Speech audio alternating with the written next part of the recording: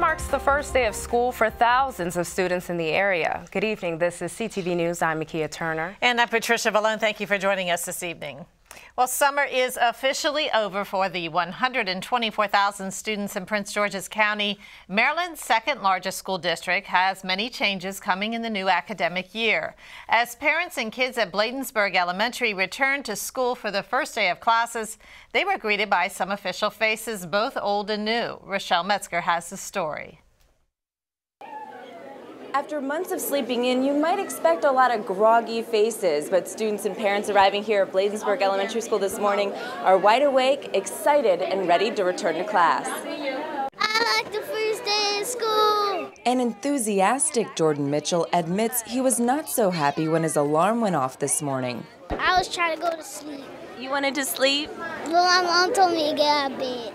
Lois Blue escorted her grandchildren. She says this year she hopes to see smaller class sizes and more individual attention. More aides in the class to help the teachers, because teachers can't do it all alone. Dr. Segun Eubanks chairs the newly expanded Board of Education. He says increasing parent and community engagement is a top priority and will help fill some of those gaps. We have a tremendously talented population with all kinds of skills and knowledge and abilities.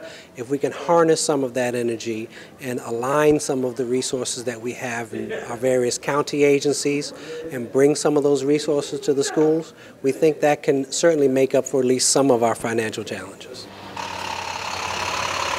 The new academic year brings many changes to Maryland's second largest school district, 650 new teachers, a dozen new principals, and a retooled governance structure that begins at the top with new schools chief Dr. Kevin Maxwell. We have 8 schools that are offering all-day pre-kindergarten, and so parents will see a longer day for the youngest children that we serve. There's some additional technology, there's some new security across our system. We spent over $7 million in school security upgrades. This is a holistic approach.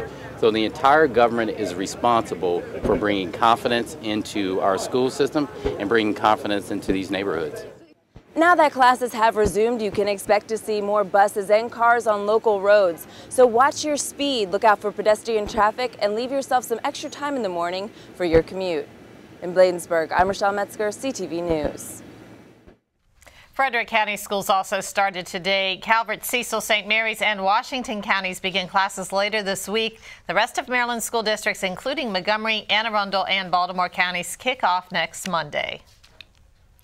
Ashley Exum says she was so excited that she woke up about 4:30 this morning. Exum, a graduate of Largo High School and Bowie State University, is starting her career today as a first-grade teacher in Bowie. CTV Sonia Srivastava has more. You can draw a picture of you going on a vacation, reading books, playing with your friends. There's a lot of things you probably did this whole summer, and I want to see a few things that you did. 21-year-old Ashley Exum has been waiting all summer for this. Her very own classroom, her very own students. I was very excited. I woke up at 4:30 this morning. I could barely sleep last night. I was very happy to come to school this morning. You know, I was finally waiting to match names with faces. I've been seeing their names all last week, and now I get to see who they actually are, and I can't wait to work with them this school year. Exum says she realized she wanted to be a teacher while attending Largo High School. This past May, she graduated from Bowie State University with a degree in elementary education. She is among the 700 new teachers this year in Prince George's schools. You can't honestly do anything without a teacher. Everything starts with the education, and everything starts here in elementary school. It's a great and firm foundation. We're super excited, and we were even more excited because she did her internship here last year. So she already knows the kids, so she already has a built-in rapport where a lot of the kids already know her. So it just was a perfect fit for her to be able to come to Northview. Regine Marcellus, you're our line leader. Everyone say yay! Yay!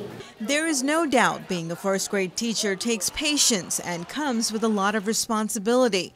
But for Exum, this job is about giving back to a community that made her who she is today. I love Prince George's County now. I went here for school and now I get to teach here, so I can just get to give back to my community that gave so much to me. Now, there are almost 25 kids in Miss Exum's first grade class, and they're all wearing these name tags for about a week so that Miss Exum can get to know them and they can get to know her. Keep your hands up so I know if you need scissors. Does anyone have lunch money in their backpack? Especially if you have lunch money in your pocket. Oh, did you raise your hand?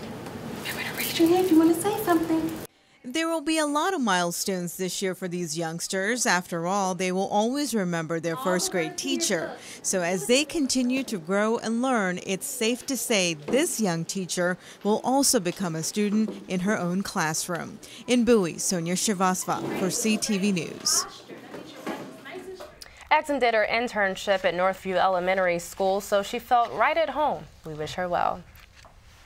Several last-minute text messages and phone calls may have saved a Morningside ambulance. Fire Chief Mark Bashore says he plans to meet with Volunteer Chief Michael White as long as the ambulance continues to provide services to residents in the area. At issue is a new collective bargaining agreement between the county and the Firefighters and Paramedics Union. Morningside has said that to comply with newly imposed staffing restrictions, it wants the ambulance converted to an all-response medic unit. White had threatened to put the emergency vehicle out of commission to avoid the mandatory staffing requirements. County officials say that's unacceptable. The two defendants charged in connection with the death of a Prince George's County police officer were in court today. The attorney for Kenneth Mitchell sought to have the case against his client dropped, while Kevon Neal's lawyer wanted the judge to rule some of the statements inadmissible in court. Denise Douglas explains. Both Officer Adrian Morris's mother and fiance were in court today as attorneys for both defendants argued various motions. At times, you can see them shaking their heads, agreeing and disagreeing with the issues. You'll remember that Morris died when he crashed his police cruiser on I-95. He and his partner were chasing Kevon Neal and Kenneth Mitchell for a theft at a gas station in 2012. Neal is charged with vehicular manslaughter. His lawyer argued that some statements he made while in custody should be inadmissible during the trial. Neal told a detective who was taking him to the restroom that he was not his fault that the officer died and that the officer should have been wearing a seatbelt. The judge agreed, though, to let that in, but says some of the other statements would not be allowed. Also, Neal's attorney wants to bring into evidence police policy on chases during the trial, which goes to the heart of whether Morris should have been chasing the defendants. The judge will make a decision on that motion later this month. As far as the other defendant, Kenneth Mitchell, his attorney wanted the case against him dismissed. The judge ruled against that, but he did grant the motion for bond and set it at $50,000. Mitchell is charged with theft and unauthorized use of a vehicle, and he's facing 15 years in prison on the vehicular manslaughter charge. Neal is facing 35 years if he is convicted. I'm Denise Douglas in Upper Marlboro, CTV News. The other officer involved in the crash, Michael Reicher, survived. Mitchell's trial is slated for late October, and Neal will go on trial early next year. An infant remains in critical condition tonight after an overnight crash on the Beltway. The incident happened about 10 p.m. on the inner loop near exit 13 by Ritchie Marlboro Road. State police say a preliminary investigation reveals that 21-year-old Devontae Moon was driving southbound when he lost control and struck the center of a median guardrail. Moon's Nissan bounced off the rail and into oncoming traffic. The car was then struck by a tractor-trailer.